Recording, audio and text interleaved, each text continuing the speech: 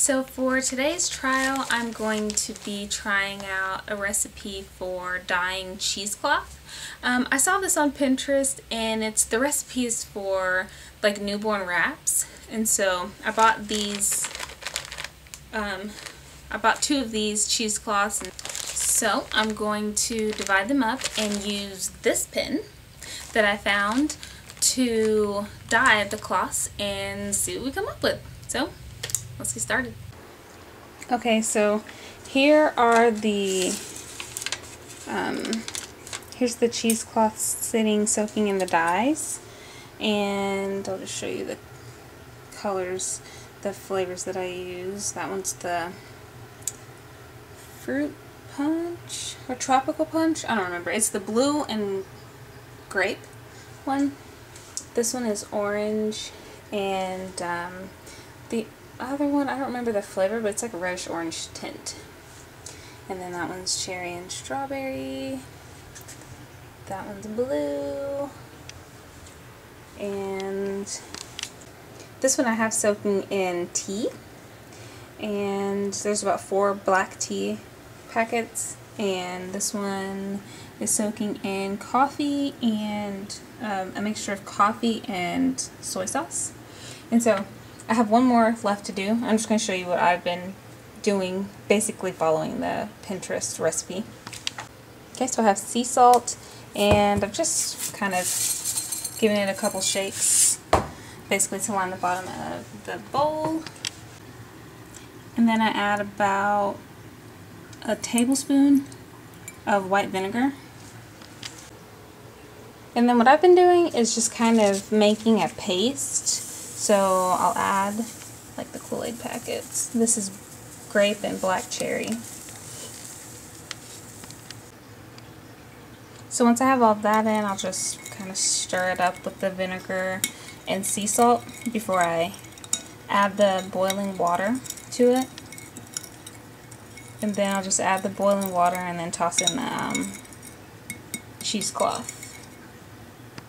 Okay, so now I'm just going to add cheesecloth on top into this.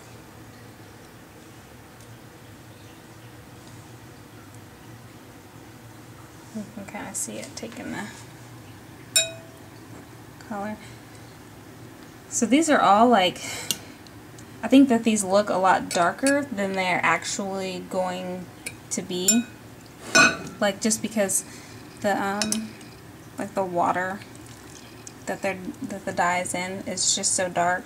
I don't think they're actually gonna, once I let them soak and once I rinse them and they dry, I don't think that they're actually going to be like this is like really pigmented. I think it's going to be a lot lighter than that based on like the Pinterest post that I saw.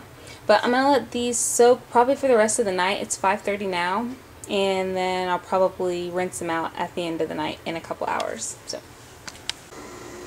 okay, so it's 9:30, and this is what they all look like after about 4 hours sitting in the dyes. Looks just kind of like mush or something, so I'm going to rinse them out and we're going to see what they look like.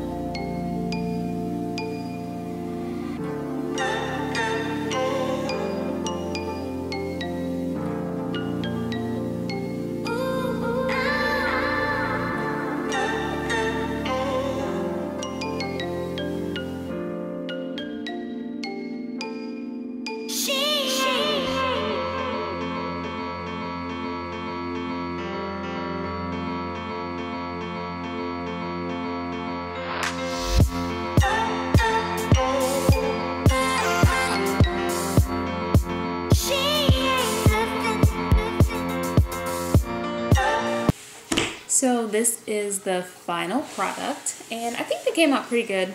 They're not as pigmented as the Kool-Aid packets, but I really wasn't expecting that. The only thing that I'm kind of disappointed in is the blue packets. The blue really didn't show up. So like this one was the blue packet, and it's like such a soft blue that it's almost just like white. So, and then the ones that I mixed with like this one is the gray, or not gray, grape. This one is the grape and blue, and it just came out like a pinkish color. So that's pretty much what happened with all of like the blue or grape flavors. None of the blue dye came through, but out of these, I think that my favorites were the coffee and tea. I just like the colors that they're just like look like a natural color. I like the colors, how they turned out. So I would say overall it was a success with a couple caveats.